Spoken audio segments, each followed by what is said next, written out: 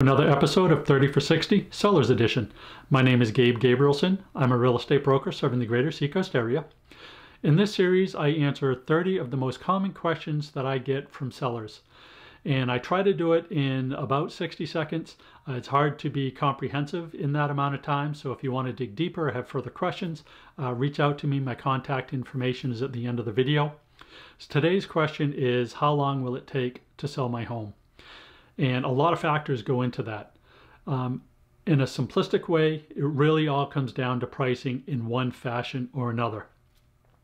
The reason I say that is you take two identical homes. One is located right next to an airport. The other one is in a quiet, serene, pristine area. The home near the airport is not going to command as high a price as the other property. So pricing is a big factor. Any home can be overpriced in any market, so you want to be careful. A good agent is going to keep you apprised of what's going on from obviously a showing standpoint, interest that they're getting via phone calls, emails, text messages, online traffic, that sort of thing, and then you can make a decision on what to do pricing wise.